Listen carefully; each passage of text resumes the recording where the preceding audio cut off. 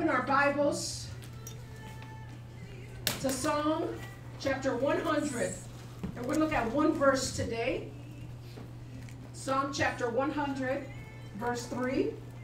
And I had some images here for you guys, so I'm going to preach and also try to do this thing with the images. Let's see how that works out. Some of us learn by what we hear, and some of us learn by what we see. And I thought that this sermon, fashioned in the secret place. That's for you and me, because that's where we've been fashioned, in a secret place. Amen. And our goal today is that you will be so encouraged. We've been on this creation sermon series. We started on Mother's Day, seeing the creation of the Ezer Kenegdo, of the helpmeet, warrior princesses of God, amen? Amen. Seeing that, and then the following week we stepped into the creation of man and women, and we're hitting some controversial topics. We hit topics on homosexuality, on transgenderism, and what is the position of the church.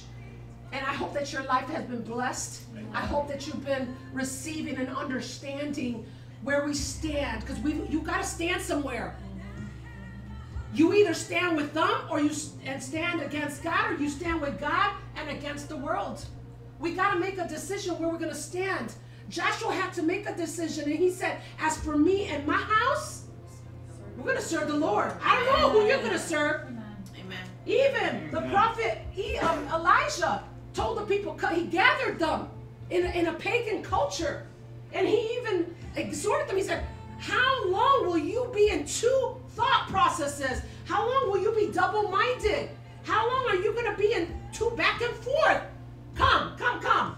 He called them, he rallied them around the altar. We got to have our altars on fire, people of God. We've got to develop and cultivate a personal altar that's between us and God that we will lift up. Altar is another word for prayer. Individual prayer lives at home. We've got to pray this out, folks. To not have a prayer life is to be absent from the power that comes from God to overcome. Amen. Sometimes we find ourselves, we're defeated. Sometimes we're all jacked up in a mess because our altars have been abandoned. Our altars are not on fire anymore. Elijah called the people and said, come on over here around the altar. He built the altar once again. Amen. And he showed them. He put forth a sacrifice, and it was a competition between the Baals of that land against one man. I don't know, I think it was 400 or 800, but maybe 400 priests that were Jezebel's priests. Oh, they're cutting themselves up, crying out, and their God was and the God didn't do nothing. But the God that we serve answers. Amen. Because the God that we serve is alive. Because the God that we serve hears our cry. And as Elijah cried up to the Lord, and he made one declaration, fire from heaven came down. And fire came and not only ate up that altar and the sacrifice, but even dried up, because there was water. Y'all look it up. Yep. Dried up even the water. Tell me that the God that we serve does not answer. He does. Amen. And we've got to return back to that prayer altar. Yes. Because in the culture which we're living today is anti-Christ. Amen. The culture of which we're living today is anti-Bible. They're filled with everything except the truth. And we got to be careful who we're hanging around with and who we're listening to. We are to be guided by God and the Holy Spirit, yes, amen, to be the bearers of good news. But we are to be influencing them, not them to us. Yes. And if that starts happening, something's wrong. And we need the power of Holy Spirit to be able to get out to this world, to be able to be a testimony. It's not so much in word. Apostle Paul said, I don't come to you just in word. I come to you in power. We need the power from up high. And power only comes when we pray. So we got to pray. We've got to be people of prayer, not just corporately. We've got to have a life out of this where I'm meeting with God on a personal basis. I don't care. Whatever I've got to do, I've got to meet with God. If I got to say, I'm sorry, I can't meet with you today because my appointment with God is more important, then so be it. Nothing should take away our time from God. Amen. Nothing should take away our time from prayer. You can't tell me I don't have enough time to pray. I'm sorry. I'm going to tell you that I'm sorry. I will not have enough time if I don't pray. Thank you, Lord. Because God gives us time to redeem when we put Him first. Amen. Seek first. Y'all know that. Seek first the kingdom of God and His righteousness. Yes. Yes? Amen. According to Matthew chapter 5. Yes, yes. Amen. 33, I think it is. Verse 33. And all the rest shall be added to you when we put God first. So, folks, we need to learn to put God first. Amen? Amen. But that's not my message today. My message today is fashioned in the secret place. Psalms chapter 100, verse 3. I'm going to read in the name of the Father, the Son, and the Holy Spirit. The people of God say, Amen. know that the Lord, He is God. It is He who has made us and not we ourselves.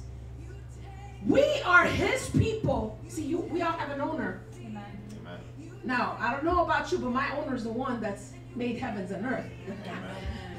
I'm declaring that my owner is my Lord Jesus Amen. Christ. Amen. Hallelujah. Because there's another owner out Thank there. you, Lord. Thank you, Lord. There's another master out in the realm of darkness, and that's a taskmaster out there.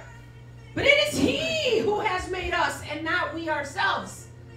So we have even a designer and a creator. We are His people and the sheep of His pasture. That means He's got a pasture for us. That means Psalm 23 tells us that the shepherd, the good shepherd, is going to bring us to what? He's going to bring us to rivers of living waters. But then He's going to lay us by what? Green pastures. So He's going to give us to drink and He's going to give us to eat. Hallelujah. Yeah. And when we look at that, spiritually speaking, we're going to drink from the Spirit of God. Samaritan woman was thirsty. She had to come back to the well and keep filling up her little, what do you call that, frasco, a jar. But she had an encounter with Jesus, the true living waters. Amen. And let me tell you what, when she done had that encounter with Jesus, she dropped what she had and she ran to the community to begin to let everyone know, oh my goodness, the prophet I've encountered him. I'm drinking from his water. Thank you, Lord. We drink from the Holy Spirit. We drink from Jesus. Thank you. But then we nourish from His word. It says, man will not live by what? Bread alone. I know we all love bread. We like bread. I'm guilty of it. Pan con mantequilla. Slather up that butter in a freshly baked bread with some cheese and coffee in a side. It's a done deal. But Jesus says, hey, Grizel, you're not going to live by that alone. Amen. Yeah, it will not help you. It'll satisfy a sensual need. But it won't satisfy you spiritually. And we've got to figure this out because there are some things that we're trying to satisfy ourselves with, but they cannot satisfy us. But the only one that can satisfy us is Jesus Christ, the bread of life. Man will not live by bread alone, but by every word. This right here, this precious book. Thank you, Lord. While the world hates this book, we've got to learn to love it. Amen. And we've got to have this ruling our life. Father, I thank you Amen. today. Thank you, Lord. I thank you for your sweet presence. I thank you for the anointing of your Spirit. Lord, today we receive your word. Our hearts are open. Our ears are trying to listen to the voice of your Spirit. Lord, we want to receive all that you have for us. Mark us today. Lord, this word that you have is for us today. Father, you have something to communicate to us. Lord, let this communication come through the anointing, the inspiration of your Spirit. I remove myself and I place you, Holy Spirit. The only voice we want to hear today is yours. Amen. Father, today we give you all the honor, all the glory, and all the praise. I thank you, Father, for you are here. I thank you that we are under open heavens. I thank you, Father, you made everything available to us. We sit at your table today to nourish our souls. Father, not only from your Spirit, but from your word. So, Holy Spirit, open the eyes of our understanding. Help us to understand, to receive, and to comprehend, and Lord, that we would eat of this word and that we would harbor it, Lord, and have it, Lord, just engrafted in us, Lord. Father God, and seal it with the blood of the Lamb, and that it will come to produce righteousness, right living in the name of Jesus. Cause us to know you much more better, Lord, and that we will continue to grow, Father, and cultivate the fruit of your Spirit, maturing, Lord, and entering into another realm of maturity, being deeply rooted in your knowledge of who Jesus is. In Jesus' name we pray. Amen, amen, amen. Go ahead and take a seat. Amen.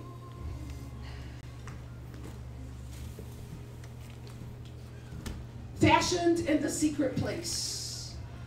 As you see, I have my PowerPoint up, and I have some images I want to share with you because I think the images impact us as well.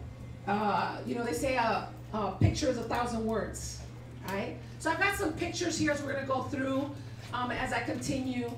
And today I just want to bring you a short, sweet sermon, not too long. Just want to give you guys some information as we've been on this creation sermon series. How many have been enjoying that series? Amen. You've been learning something about it. Amen.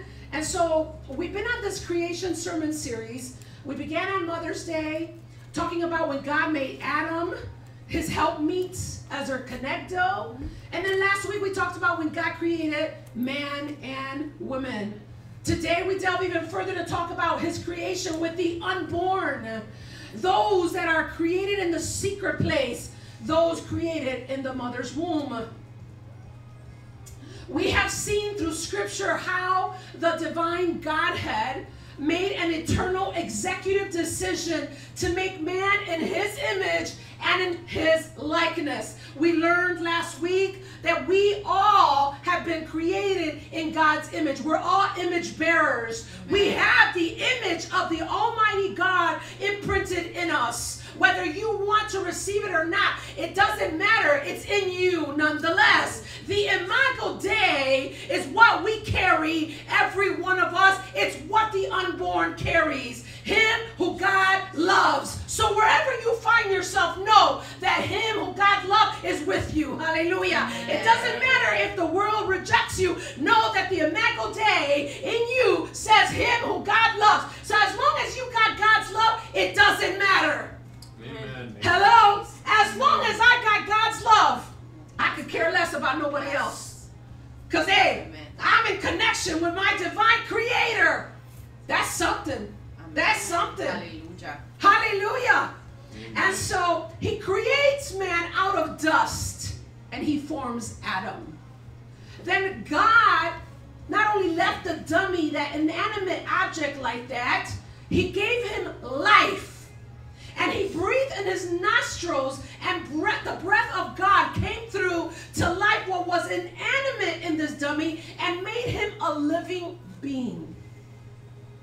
A tripart man with a spirit, with a soul and a body, with the capacity to think, to experience emotions, a will to make decisions, and a spirit to commune with his creator. But out of Adam, God architecturally designed Eve, a helpmeet, as I said before, in Ezer Kenegdo, a warrior princess from out of Adam's rib. He took one rib, he took some of Adam's flesh, and out of Adam came a princess warrior. But God didn't just leave them like that, he gave them purpose. Say purpose. Purpose. God always gives purpose to what he's creating. You have purpose. You have to understand that. That's why we're not here to just warm up a seat. We're not here just to be an inanimate object. We need the Spirit of God to be breath in us, to bring us alive, spiritually speaking, because we have purpose and destiny to get to. Tell your neighbor, that's for you. That's for you. That's for you. And so he placed them into an ecosystem that he designed called Eden. And they were there with purpose to tend, to keep the garden. They were to have dominion. God gave them dominion. God gave them authority. God gave them stewardship over the air, over the land, over the sea. And they were supposed to be fruitful. They were supposed to multiply. And they were told, fill the earth. And we're serving a God who multiplies.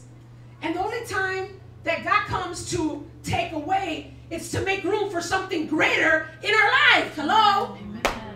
When God has to, John 15:5, John 15 talks about that he's a vine dresser. God is a vine dresser. And so Jesus is a vine and we are the branches. And so as long as the branches stay connected to the vine, they come to produce fruit. But wait, the vine dresser comes in seasons to prune us. The Bible says he comes in seasons to take things out of our life. And those seasons don't feel good. Hello?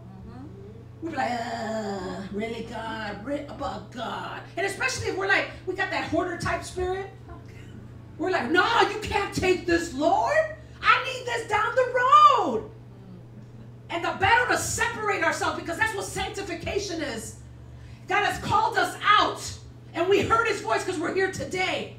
We heard his voice. My sheep know my voice. They follow me. We heard the call. We responded to the call, and that's why you're here today. But it's not just coming here to sit and just do a little job here. No, there's more to it. God said, I'm going to sanctify you. I'm going to consecrate you. Meaning, I'm going to separate you for a specific work because you have purpose. That means I got to cleanse you up. And that's the beauty of God, that when we come to him, he loves us just as we are. But he says, I love you so much, I'm not going to leave you the way you are. I'm going to restore to you. I'm going to renew you. I'm going to do a sanctifying work in your life. There's a consecrating area, and that's where a lot of people can't make it. God is trying to bring us through a process of cleansing out things in our life, renewing our thoughts, changing us so we have the character of Christ, so that we can be effective in our purpose. Hallelujah. So that whatever we do, we don't boast in ourselves, but God gets the glory. Amen. And so we see that God, whenever he has to prune, it's because there's more coming. Tell your neighbor, more's coming. More's coming. So when I'm experiencing a lot of loss in my life, then I get to rejoice. That's what James said. Rejoice when you find yourself in diverse temptations and trials and adversity. Count it on joy, right, Pastor Dan? Count it on joy, because God is doing a great work, an eternal work of removing things, getting the weeds out, getting the stuff that doesn't benefit us, getting the stuff that only limits us, and releasing us, increasing our capacity to receive more of God. We got to be empty of ourselves. We're too filled with ourselves, filled with our passions and our ideas. God says, I got to change all that. So he takes us like Esther. I'm going to take you to get beautified. I'm going to take you to the perfume season. I'm going to take you, and myrrh was one of those perfumes that she had to be placed on her. And myrrh is anything but crushing. It's a perfume that comes to, really, you're going to feel the pressing. You're going to feel like, oh my God, I'm going to die in this. But I'm sorry, you're not going to die. Because what God says is, you shall not die. You shall live. That is the promise of God to our lives. You just think you are, but you're not. I'm going to bring you out of this. And when I bring you out of this, you're going to be beautiful to my eyes, not to the world's. Beautiful inwardly, not outside. Because we can put all sorts of makeup and look pretty outside and be ugly inside. Come on, come on. We can make it look like, oh, we're all got it all together. But inside, God sees that we're decrepit. That's what Jesus said to the Pharisees. You know, y'all are a bunch of whitewashed tombs. On the outside, you look holy. You look priestly. But you're dead inside. You're hypocritical inside. You're religious inside. I've got to change that. So I thank God. We serve the God who is always telling us, I want you to be like me. I am fruitful. I do multiply. And I do fill what is vacant. I want you to be the same way. So he sent Adam and Eve. Go do that job. And he calls us to do the same.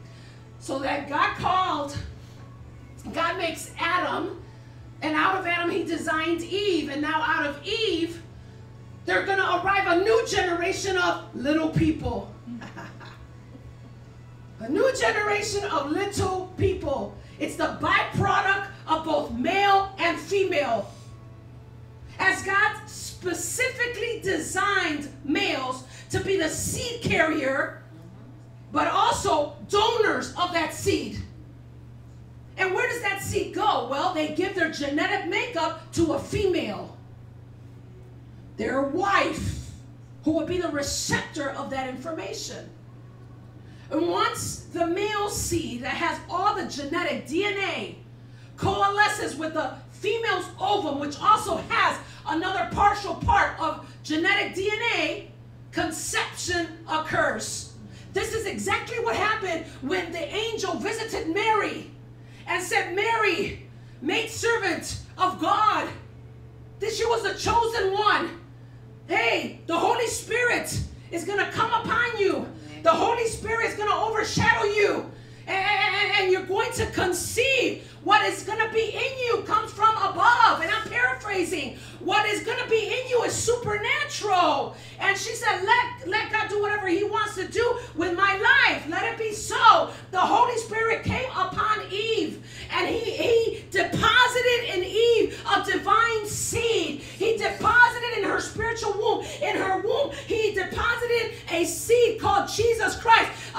He was God, and he was man. And he was the one that's going to be carried through the 9 months, given birth, raised, and he will be the one in future to give his life for humanity. Amen. We need seed in order for us to birth. That's why when I take it from the natural to the spiritual realm, we need the seed of God's word implanted in our spiritual womb, and we need the Holy Spirit to take that word and begin to illuminate it, begin to help us understand, and begin to work in us a greater work that we can't do on our own. Oh my goodness, we cannot remain the same. Amen. When we receive that seed from God's word, it comes to produce life. Amen. The seed of God's word produces life in us. Thank you, Lord. And so here we see that King David states here an absolute truth in Psalms chapter 100, verse 3. Know that the Lord, he is God. He is God. Know that the Lord, he is God. He is the creator of heaven and earth. He is the God of Abraham. He is the God of Isaac. He is the God of Jacob. He is the Alpha and he is the Omega. He is the beginning and he is the end. Amen. There is no one like him. There is no one like him. He is the I am. He is the great power. His name is great and greatly to be praised. Yes. He is the one who has measured the waters in the hollow of his hand. He measured heaven with a span and calculated the dust of the earth in a measure. He weighs the mountains in scales and the hills in balance. Know that the Lord, he is God. Is he your God? Say amen. Amen. And it is he who made us. We sure didn't make ourselves. We didn't just come out of a clump of cells. I'm sorry. I have a creator. Amen. He made me. Y'all don't like me? Talk to him. Sorry. He made me. Just like he made you. Thank you, man. God's hand was not only involved at the beginning of creation with Adam and Eve, but daily continues to be intimately engaged in conception in every human being. Amen. It is God who made you and made me. God is ever present at the time of conception. That doesn't change ever. Never changes. While scientists scramble to find theories and evidence to provide a scientific reason for the miracle of life, what is right before their face is undeniable and proof that only a higher being with higher intelligence does exist, and it's not an alien. It's God Almighty. Amen. It's God Almighty. According to an article by Science Alert in 2016, a study by Northwestern University, they found for the first time ever, scientists have captured images of the flash of light that sparks at the very moment a human sperm makes contact with an egg. Spark. This phenomenon has been observed in animals before, but no one's ever seen the spark of human conception. And what is most incredible is that some eggs burn brighter than others, which is a direct indication of their ability to develop into a healthy embryo. This spark is what they are using to determine the viability of an individual egg. Scientifically, they explain that when the sperm enters the egg, it triggers calcium to be increased, which releases zinc from the egg, and zinc shoots out and it causes a spark. While the scientist attributes the spark to calcium and zinc atoms, these minerals do not make life. They are not the ones that make life. Scripture tells me that God is light and that he is the Father Genesis chapter 1, God speaks and said, let there be light. And the Holy Spirit supernaturally brings into existence God's word. This amazing discovery triples amplifies to me that it is God who begins each life, and man has no business of taking it. I'm going to have a lot of scripture for you. Psalm chapter 139, verses 13 through 15. I'm using the Message translation. Oh yes, you shaped me first inside, then out. You formed me in my mother's womb. I thank you. Hi, God. You are breathtaking. Thank you, Lord. Body and soul, I am marvelously made. When did you look in the mirror last and say, you are marvelously and fearfully made? Oh, you're ugly. Oh, you're so fat. Oh, my God. We always cutting ourselves down. When do we start speaking life to ourselves? Amen. When do we start speaking the life of God and giving God the glory for who he made? Not that I'm just trying to boast yourself. You know, it's good to have some good self-esteem. That's like, oh, you look good today, you know. But, you know, God, I give you the glory. Look what you made. I'm not a mistake. Amen. Come on. And so here the psalmist is saying, I thank you, high God, you're breathtaking. Body and soul, I am marvelously made. I worship in adoration. What a creation. You know me inside and you know me out. You know every bone in my body. You know exactly how I was made bit by bit. How I was sculpted from nothing into something. Like an open book, you watched me grow from conception to birth. All the stages of my life were spread out before you. The days of my life all prepared before I even lived one day. That's the God that we serve. Amen. That's the God that knows us. At the moment of conception, the baby's gender, hair, and eye color already determined. The baby's heart begins to beat just 21 days after conception. 1 week later, the basic structure for his or her brain and spinal cord has already formed. Just 6 weeks after conception, elbows and fingers take shape. Tooth buds, imagine that. Hey, tooth buds already? For baby teeth, already growing, and the baby's eyelids are beginning to form. It is God who is present in conception. It is God who is shaping. It is God who is forming each one of us first in the inside, then in the outside. Amen. In the womb, the secret hidden place is where God is working for the 9 months, fashioning all of us. Thank you, Jesus. The Bible says we are his workmanship. We are created in Christ for what? Good works, which God prepared beforehand, that we should walk in them beforehand. Wait a minute, God, you prepared what beforehand? What are you talking about? Let's see Bible. Jeremiah chapter 1 verse 5. Before the foundations of the world, it was God who chose us in Christ. Before the foundations of the world, that we should be what? Holy and without blame before him in love. So we see, according to Ephesians chapter 1:4 and Jeremiah chapter 1:5, we see that we, before the foundations of the world, we already were in the mind of God. I don't know what that does to you, but I'm like, wow. You and I were in the mind of God.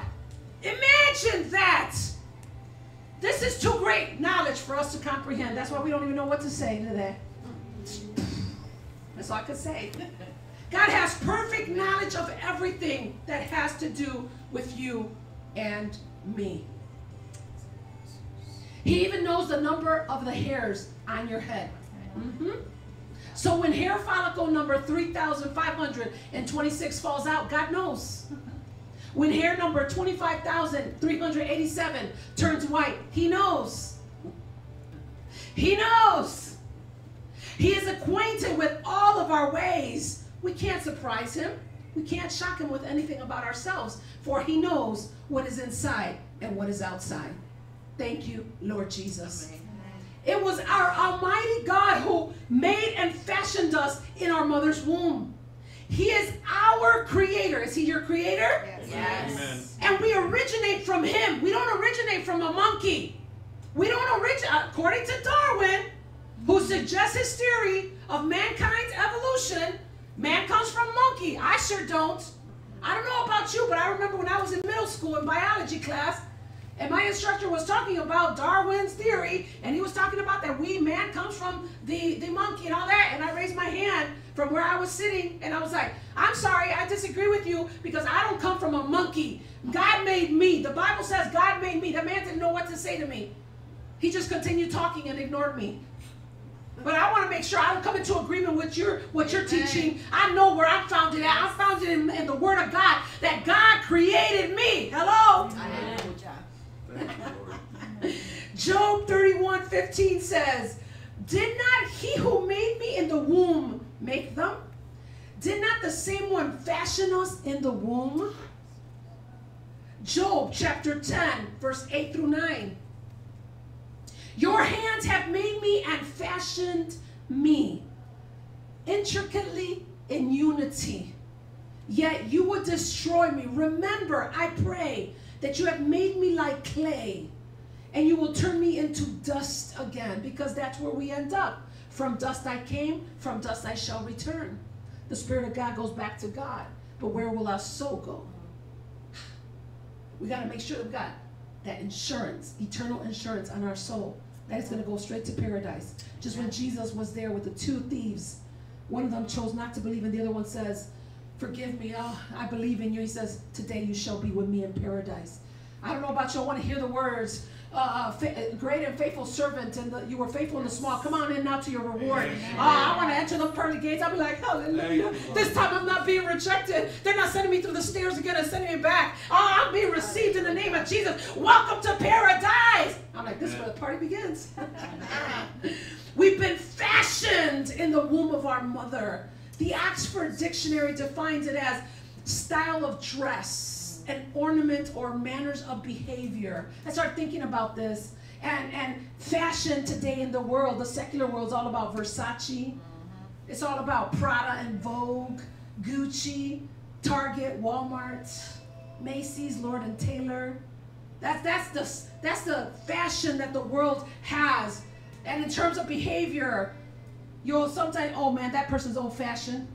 Like the old, hey, you got to get into the new fashion, the new trend. We got to be careful with the fashions that are out around us. Because even in the fashions, they're antichrist. Yes. They're diabolical. Be careful. Delilah's spirit all over the place. Come on, you can show flesh. You can show this and that. We got to be fashioned by God's word. We got to have that in us. Amen. And so fashioning means to make particular, or the required form. To make particular. So if you're making something particular, it's got to be different from the whole. If you're making something unique, it cannot be like the others. So you can tell yourself, I'm not a robot. I'm not a robot. I'm not like them. I'm uniquely and fearfully, wonderfully made by my Creator. I have my own fingerprint. No one has my fingerprint. No one in this world. I might have a doppelganger, but they ain't like me. Sorry. I got my own personality, I got my own spirit, and I got my own fingerprint. You could try to look like me, but you're not me. Because I'm uniquely made. Made by who? By my Creator.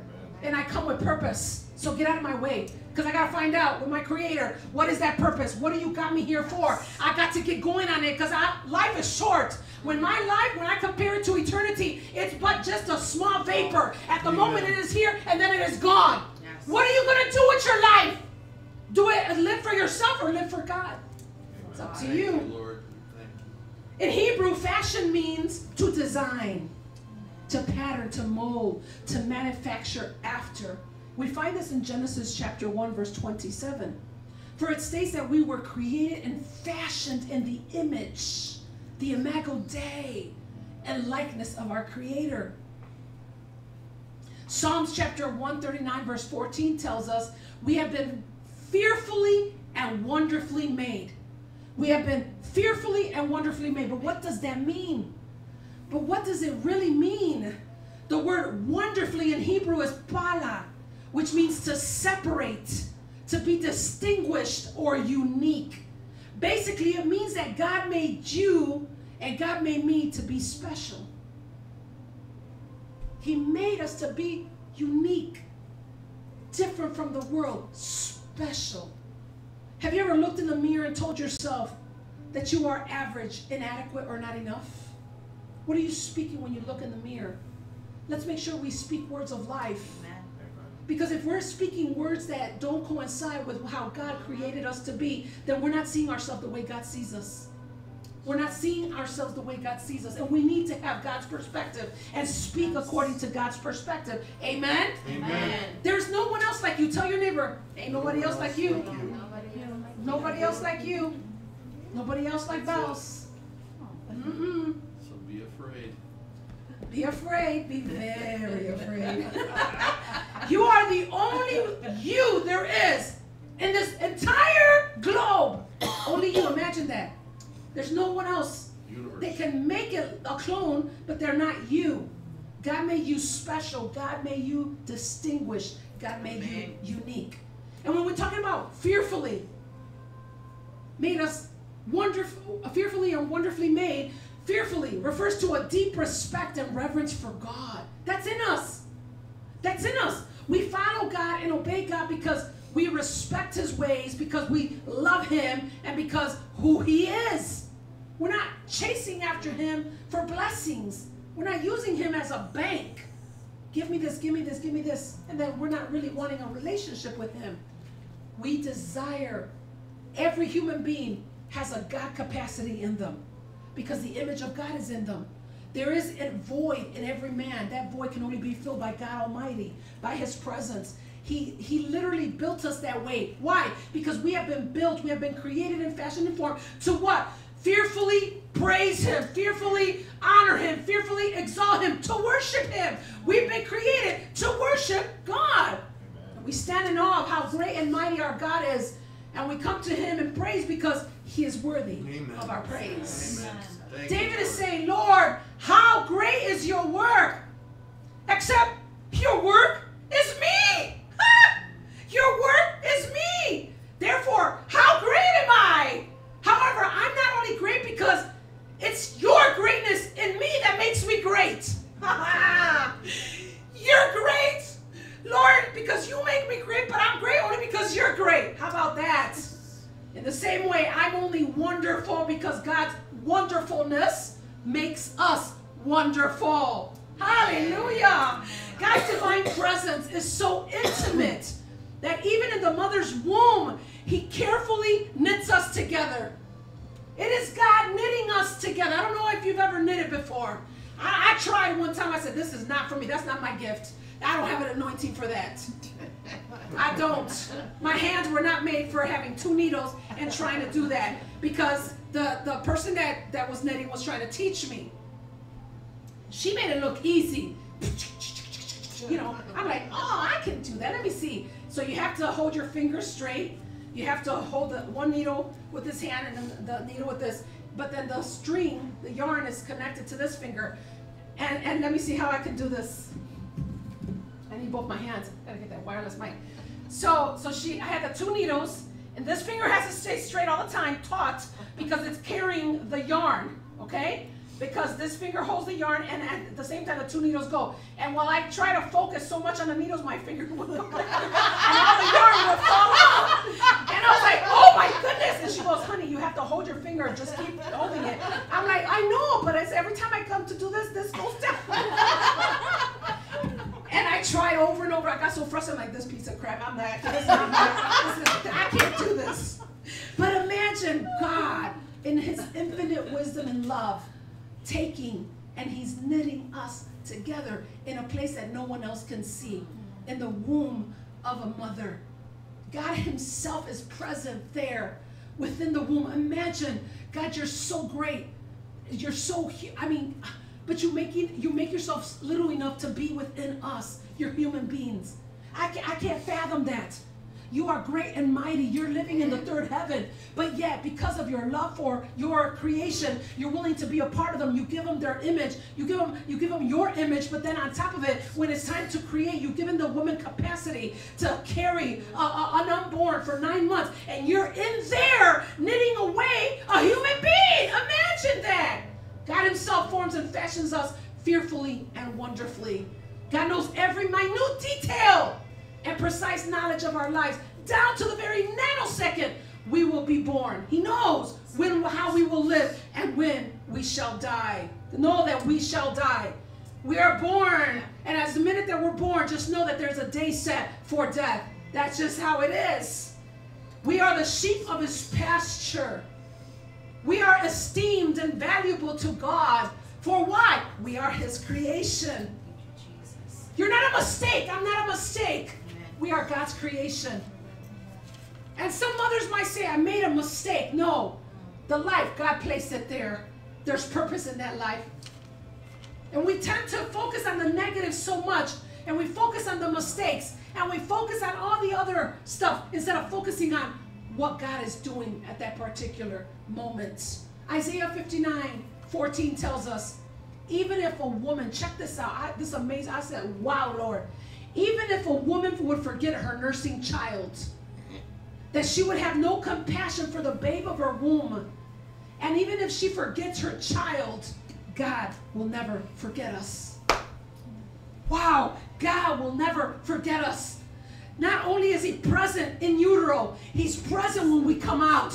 He's present when we're abandoned. He's present when whoever stepped out on us. He's there with us. He's our eternal Father. Amen. He said, I will never leave you nor abandon you. Oh, that gives me comfort. That just makes me excited. I'm like, Lord, thank you. Thank you, because then that I got to tell the devil, get out of my face. You're coming over here with your lies. My Father's been with me. Oh, I've been in his mind even before the foundations of the world. So get out of here. The Lord ordains everything from eternity past to eternity future and everything in between. Past, present, and future. God's got it all. It is because all humanity is fearfully and wonderfully made that life is sacred. Life is sacred. It is because all humanity is fearfully and wonderfully made that humanity is the pinnacle of creation, created to resemble God and to fill the earth through procreation with fellow image bearers of God. Procreation can only happen between a male and a female. That is how God has ordained it. That is God has established it. Man, no matter what they try to change, that cannot go from, they cannot derive from that initial establishment that God has already implemented in the Garden of Eden with Adam and Eve. That procreation can only happen through male and female. Amen. So much crap you see out there, so much disgusting filth on TV and social media, that two males come together and all of a sudden one of them decides to become a female, and somehow, or two females, one of them becomes a male and then one of them is becoming pregnant, and then they're like, oh, the male is pregnant. No, it's because she's a female. She's not a male. She's a female. She's been given the capacity to give birth. Don't try to twist things and pervert things, because that's what the devil does. Trying to find a way, even, I'm not going to go there, it was too much for the message, with eugenics. We find scientists trying to play God and trying to see if they're able to create a human being in a pod. So they can say, oh, we are God. Tell me how science has perverted. We're thankful for science, but science needs to recognize their God in heaven.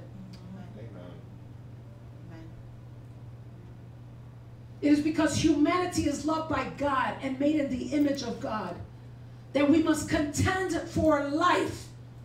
We've got to fight for the life of all, especially of those in the womb. We not only fight for the life of those on death row. We've got to fight for the life of everyone. Every life is precious because every life has the image of God in them. And even the ones in utero. Today we have such a war happening at Capitol Hill, at the Supreme Court Justice, because of what is inside of a woman. That's not real. That's not alive. That's a blob. That I can do whatever I want with it because it's my body. when in fact it is God who has made us, and we're not a property of ourselves. We are property of the God who created us. So what is in me is also his property. I'll get there in just a bit. God makes selection, separation, and calling from the womb. God makes selection, separation, and calling from the womb. From the mother's womb. Ha! A place that no one can see. Yes, we've got sonogram now, but you still cannot see what is happening in the womb. We thank God for scientists who is able to use pregnant women and are able to insert cameras and we can see a video of life from beginning, conception to end, and see, but we still do not have a defined information of the particulars. Only God knows that. Jeremiah chapter 1 verse 4 through 5.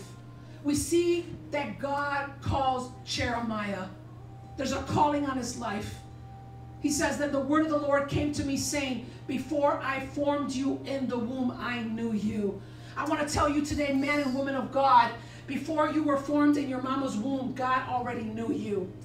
God knew you already. You were in God's mind. I know you can't understand. That's too much for us to comprehend. But believe you me, we were in his mind already before we were planted in our mother's womb. And the fact that we were planted in our mother's womb, then that's not a mistake either. Or I came to the wrong family. That's not a mistake. God has established that. God placed you specifically in that family for whatever reason according to your purpose. You just don't have that understanding right now. Oftentimes we're so, because of rejection, because of being isolated or mistreated, abused from our own family. Oh my God, how can that be? This cannot be. Lord, you made a mistake. God don't make mistakes. God doesn't make mistakes. Amen. What we've gone through is what called sin. What we're experiencing is a consequence of sin that runs even in our genealogy. It runs within our familial lines. And we've got to recognize that. But let me tell you that God makes no mistakes. So he planted us exactly where we needed to be.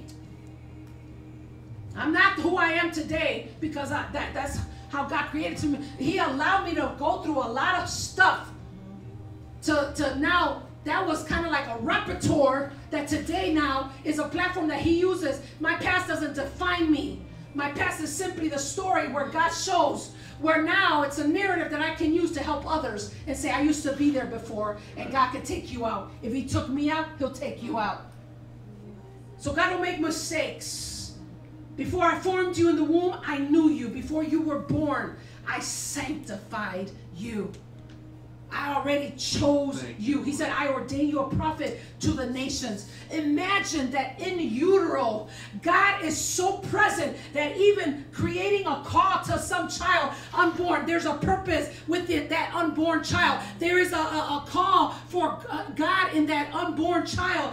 In this case, it was Jeremiah. I'm ordaining you to be a prophet to the nations. I'm ordaining you. How many times God is ordaining wombs, and the wombs are found to destroy the very life that is in them? How God is ordaining and making calls specifically for his kingdom in the wombs of mothers, and because of a lack of understanding and the people perishing because of spiritual idolatry and idolatry in general, the bloodshed that is happening before the presence of God. Galatians chapter 1 verse 15 through 17. Apostle Paul was separated and called from the womb of his mother. What, that killer? That's who he was before the grace of God reached him. But when it pleased God, who separated me from my mother's womb and called me through his grace, to reveal his son in me, that I might preach him among the Gentiles, I did not immediately confer with flesh and blood, because what is spiritual must confer with the spiritual. You can't try to come with a natural mind to understand the things in the spirit. But Apostle Paul said, I was separated from my mom's womb. All of us here have been separated from our mother's womb. You're not a mistake. You have got purpose. You have got value. There's a destiny that God wants to take you to. You're in the process where God is separating you. He's still consecrating. He's got to sanctify. He's got to grow us and mature us. Amen. Luke 1:15. John the Baptist was also called. He was also separated and even anointed in the womb. It says, for He will be great in the sight of the Lord, and shall drink neither wine nor strong drink. So he's coming with a Nazirite vow. He will also be filled with the Holy Spirit, even from his mother's womb. And it was fulfilled when Mary went to visit Elizabeth. Here's Mary too. She got her little womb, you know, her little package here with Jesus. And here's Elizabeth, and they both hug. And the Bible says that Elizabeth was filled with the Holy Spirit, but also the unborn baby, John the Baptist, was also filled with the Holy Spirit. For Elizabeth's, there was such a stirring within her womb. And it was that John the Baptist was already recognizing what Mary was carrying in her womb was the Messiah, was Jesus Christ. Yes. Hallelujah. Oh my goodness. So see, things happen within the womb. That's why, you know, don't take for granted, oh, I'm just pregnant. No. Oh my goodness. What does God have? What purpose? That's why when God gives us the opportunity, I know some of us may not have, we got spiritual wounds, but some of us may have an opportunity down the road to get married and then to have children. I know some of us are like, that's not for me, Pastor Chris. We get married with our wives and we have a little Isaiah with a bunch of hair, right? And his wife is carrying, and Isaiah's covering that baby and praying and saying, I'm declaring the word of God over you, that you shall be a prophet to the nation. You're separated and anointed from the womb. Imagine that baby be like, hallelujah.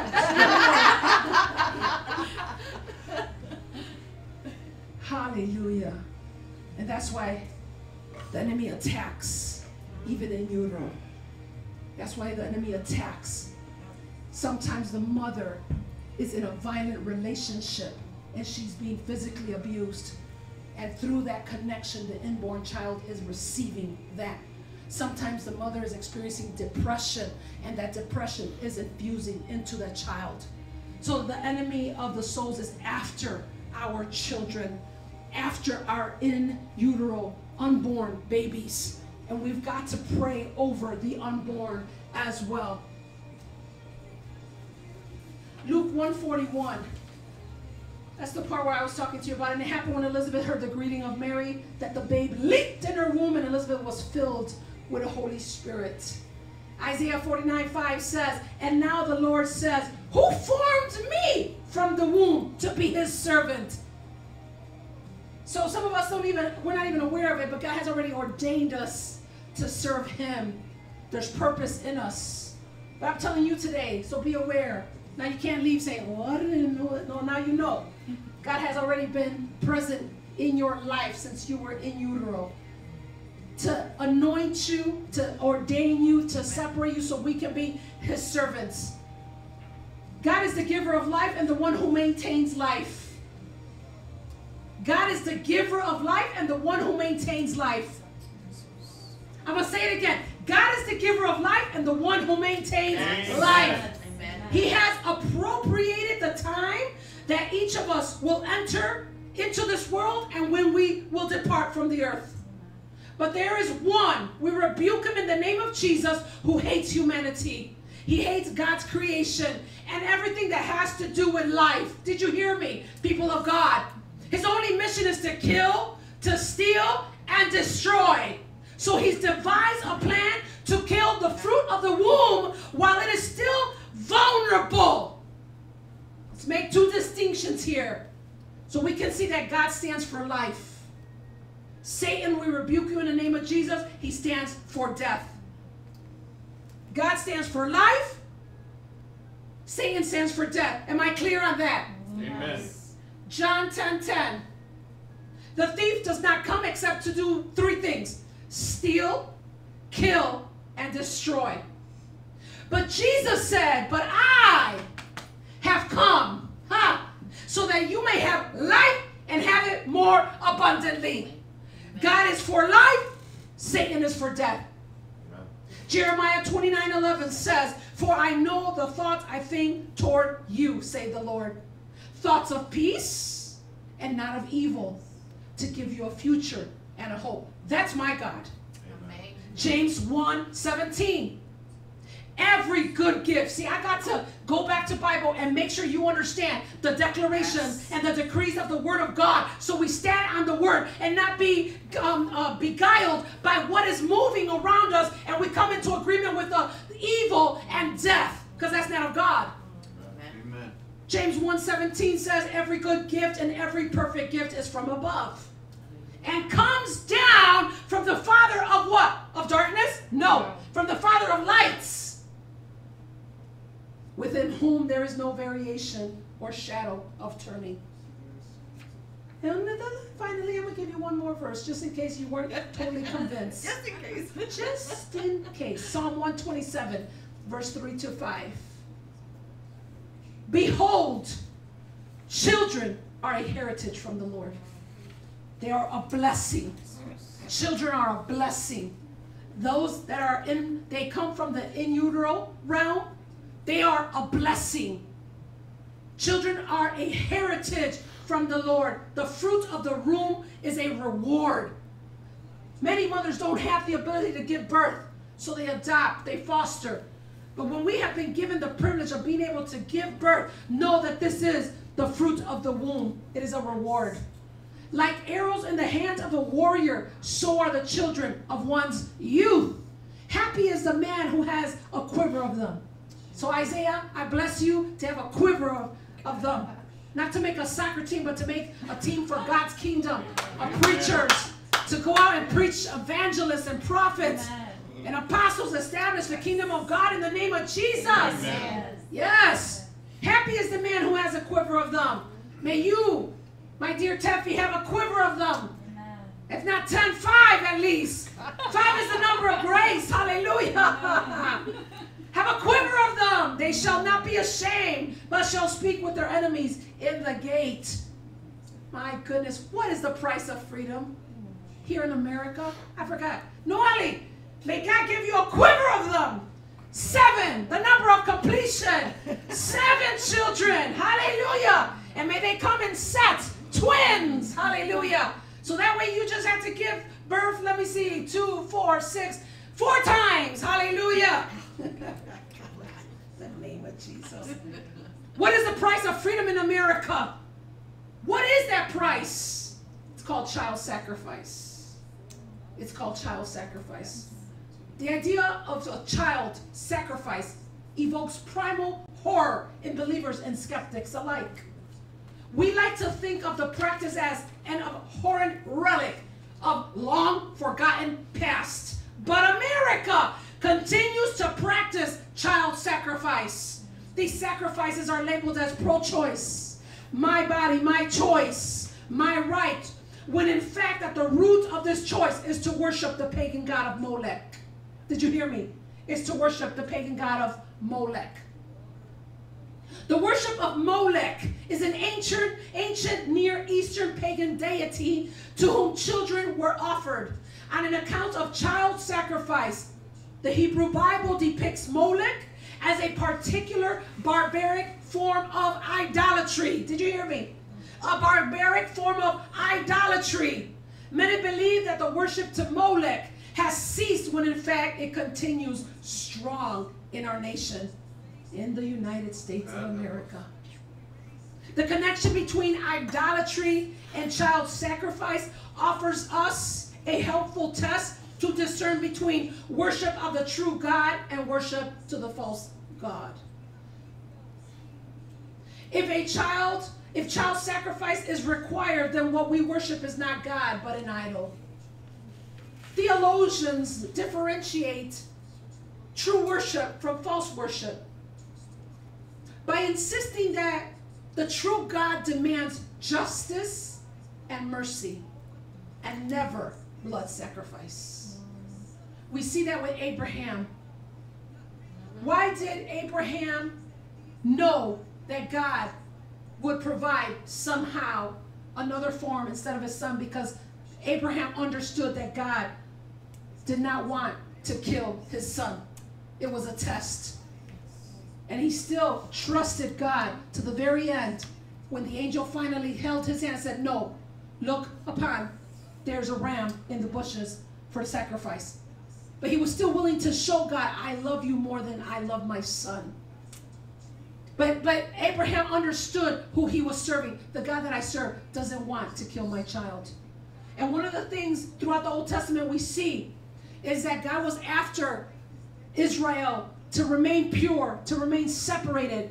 Don't contaminate yourself with the pagan gods, because the Canaanite nations, because all the other nations, what they do is they put their children and offer them to Molech. They sacrifice their children. They put their children through the fire. I don't believe that. I don't agree with it. I'm the God of life. So therefore, stay away, separated. Stay away. Stay holy for me. Amen. But what do they want to do? They want to be like the other people. They want to be like the other nations. And they got intermixed and they contaminated themselves, that they themselves abandoned truth to go after what was false and began practicing and killing their children. The only one who demands blood sacrifices is Satan.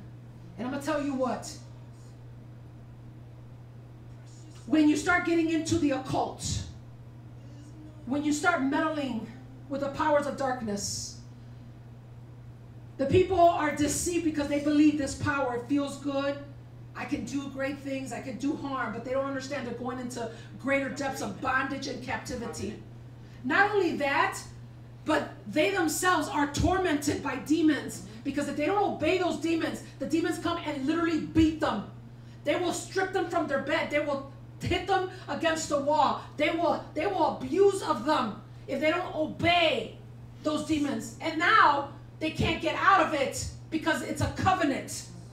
But the thing is that the deeper that you get into the occult, you get to a point where you're sacrificing animals. For every sacrifice, there has to be blood. For every sacrifice, an altar, there's got to be blood.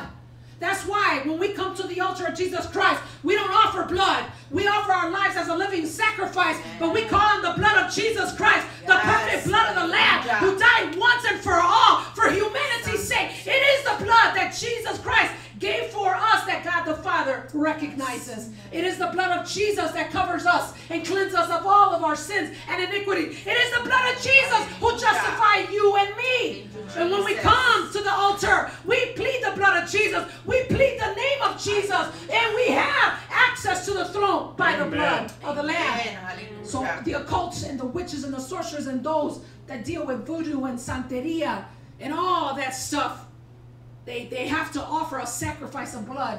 Because see, when you open an altar, you're invoking a spirit.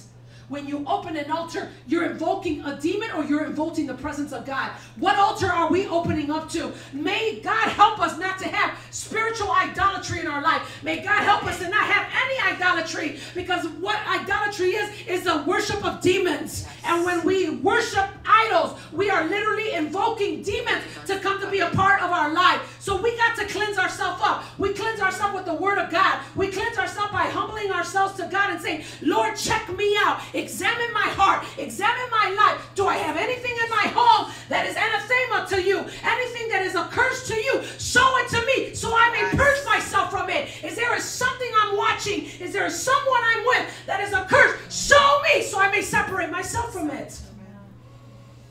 This is real stuff, folks.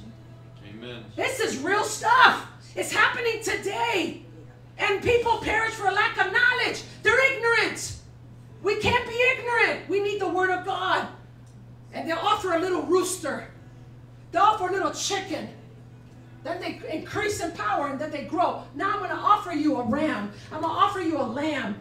I'm going to offer you to the point of, I want so much power, I'm willing to bring you an unborn child, an infant, to kill the infant so I gain master power. How many infants are being sacrificed? Why do you think that October is the month where you have most, where you're like, you know, in Walmart you go and you look, missing, missing, missing, missing, missing. People are missing. Most of them are children, especially in the month of October. Why? Because October is the month where all the witches, that's their holy, that's like us, Resurrection Sunday, that week, Holy Week. Holy Week. Hello, come on. Holy Week is a week of recognizing the death, the resurrection of Jesus Christ. Well, in October is the month And October 31st is the day they celebrate.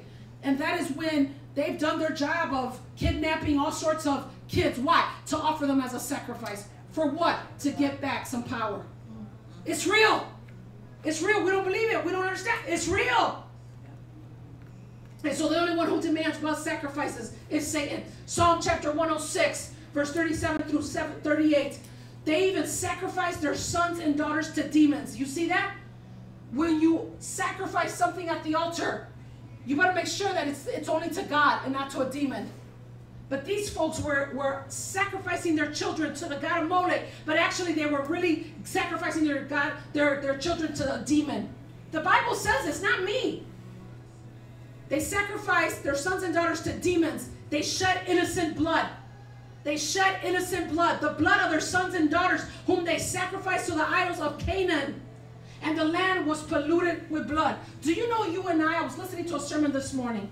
You and I are responsible to the destruction that comes to our land. Do you know that you and I not only pollute the land, the earth can become cursed because of our doings? Hello, God gave Adam and Eve dominion over what? Land, air, and sea. Yep. How you doing? How you stewarding your land? How you taking care of being a good steward of God's land? But I'm talking not just earthly wise. Now I'm going to talk to you spiritually, because we're a land unto God. Are we polluting our land? Do we got dead flies in our oil? Hello? I'm not teaching you. I'm not spending time in the Word so I can preach to you so you can leave here and, oh, this felt good, and then leave, and then you forget about it. You've got to get this Word in you. You've got to ask the Lord about this. You've got to talk, and you've got to apply it. Where in my life do I need this Word applied so that can overturn? Whatever's wrong can be turned into being right. In the name of Jesus. The land was polluted with blood. United States of America, our land is polluted with blood. Millions upon millions of unborn that have been taken through abortion. The level of bloodshed on our land, and we are responsible to give account to it. And when we wonder why our land is the way it is, why we have such devastation, why we have such turmoil, why we got destructive, oh, that's just the one. No, I'm sorry, Mother Nature is groaning. The land is groaning because it's so cursed. That's all I can bring up, a curse on the land. Why? Because man has polluted it with what? Bloodshed. I know this is a very tough word, but we got to hear this too. Jeremiah chapter 7, verse 31. I'm almost done. And they have built the high places of Tophet, another god, which is in the valley of the son of Hinnom, to burn their sons and their daughters in the fire, which I did not command, nor did it come into my heart. So that doesn't come from God. That comes from the realm of darkness. Ezekiel chapter 20, verse 25. Therefore, I also gave them up to statues that were not good, and judgments by which they could not live. And I pronounced them unclean because of their ritual gifts, in that they caused all their firstborn to pass through the fire, and that I may make them desolate, and that they might know that I am the Lord. So our nation is currently at the height of war. In case you didn't know it, we are. While Ukraine and Russia are in literal physical war, we're in spiritual war here in our land. I'm not sure if you're paying attention to what's happening with the Supreme Court justices right now, because they have to it's been brought upon them to make a decision regarding Roe versus Wade. And the climate that surrounds them right now is wicked and it's dangerous. Our job as a church, we should be praying for our Supreme Court justices. We should be sending the fire of the Holy Spirit. We should be asking God for mercy. We should be asking and interceding, Lord, do something with our judges. Show yourself to them. Encounter them, Lord, but turn their hearts to do what is right in the name of Jesus. Protect them, Lord. Hedge them, Father God, from the wickedness of those that revile and persecute them because of the cause of Roe versus Wade. Our job is to pray. Amen. What we are seeing in the natural is only an indication of what? The chaos and the warfare that's happening in the spirit realm. Since 1973, that's my year. Hey, that's when I was fashioned and fearfully and wonderfully made and birthed out by my mama. Roe versus Wade has been an ongoing battle, and we have witnessed how legislation has increasingly become more and more wicked and more evil with regards to women's rights and the killing of the unborn. Last month, this church was praying against Bill HBO. Now I'm not talking about media, I'm talking about the movies. It's a bill, HBO 626, which would allow for newborn infants to be killed during the perinatal period of at least 30 days post-birth. Imagine that. Imagine that. There is genocide, infanticide happening in our nation. We don't have to go to a third world country, it's happening here. Abortion has spread like cancer and has cheapened human life all the way around. Abortion is one of the most senseless acts of violence and evil, killing innocent, unborn babies. It is a terrifying day in our moral decay of society when the popular culture celebrates this grave decision and politicians advocate for partial birth and infanticide. All in the name of what? Empowering women. Talk about adultery to the nth degree. When I look at the Bible says in 1 Corinthians chapter 13, verse 6, it says, love does not delight in evil, but rejoices in truth. There's nothing fun about celebrating death.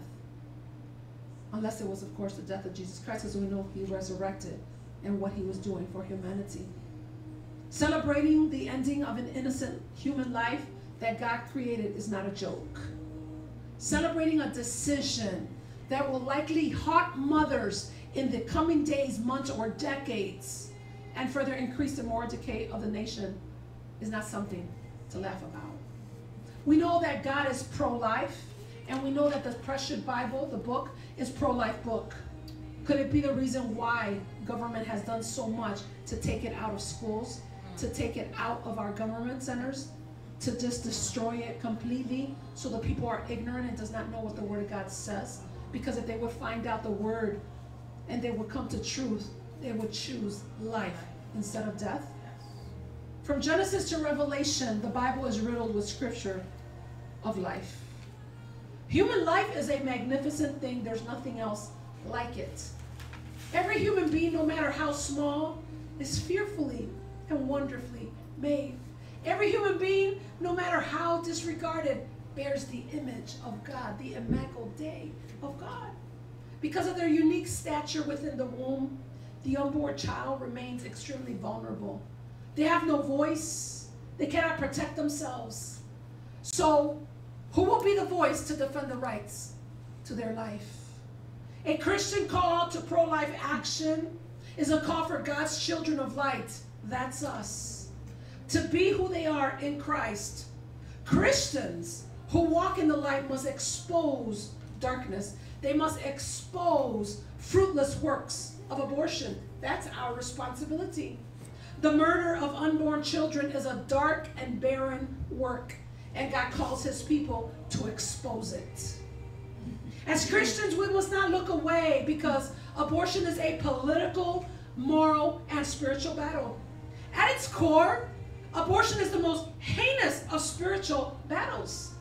Abortion is a direct attack on our Lord and Creator of life. If we claim to be pro-life but fail to take steps to protect life, we not only deceive ourselves but also deeply grieve our Lord. James 1:22 tells us, be doers of the word and not simply hearers, deceiving ourselves. Scripture gives us the standard that God has. Our job is to follow him. So the next time you're at the voting poll, please do not look at which candidate is more likable. Don't bother to look at the red or the blue, because it ain't about the elephant and the mule. As a Christian, our job is to vote for biblical principles. Amen. As a Christian, our job is to vote for biblical principles. We are to vote on what God would want. And it's interesting because when voting season was here not too long ago, I heard someone, and I was like, kind of like, okay, this don't make sense. Where's the confusion coming from? Because the person verbalized and said, oh my God, the elections is going to be so difficult because it's such a tough choice because, America's so divided half and half, and it's like both of those that are on the ballot, I don't know which one I'm going to choose for. And it struck me because I'm like, if you're a person that believes, if you're a person of faith, if you're a person of the word and of conviction, you're going to vote for not the red or the blue. You're not going to vote for who likes who. You're going to vote according to Scripture. Easy as pie. What's so difficult about that? Amen. What is difficult about voting for the Scriptures, for voting for what is right, for voting for life? Because God is life. What is difficult to vote for that? Which candidate stands for righteousness? Which candidate stands for life? Which candidate leans more toward biblical values? That's what we vote. Yes. That is our responsibility. First of all, it's a right as being a citizen of the United States of America, being a citizen of heaven. We have a responsibility to be able to vote for what God wants us to vote for life. And we need to make our vote count based on biblical values and biblical principles. Not because of the red mule, the blue elephant, or the blue mule and the red elephant. It's not about society, what they say, who you should vote for, and why. It's not about likability or popularity contests. It's about who stands for Christ. Who stands for Christ, that's what I vote. Amen. God's people must do the same for the sake of life. The psalmist reminds us in Psalm 100, verse 3, know that the Lord, He is God. It is He who has made us and not we ourselves. We are His people and the sheep of His pasture. Amen. God bless you. Amen. Let's stand. Let us pray.